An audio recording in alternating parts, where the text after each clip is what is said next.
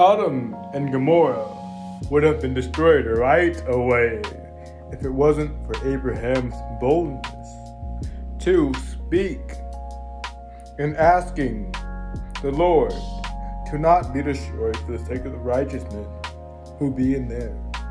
You see, the whole city would have been destroyed instantly.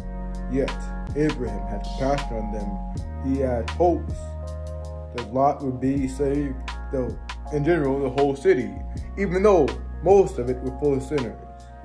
In the end, they were destroyed because not even 10 righteous men were there. You must be bold and stand in any odds, in any case, as Abraham did for Sodom, a city full of sinners that had its destruction delayed, for the righteous men in the city who attempted their best mights to follow the law, commanded to them to love, to stay clean, to have joy in all times, peace, love, many blessings be unto you.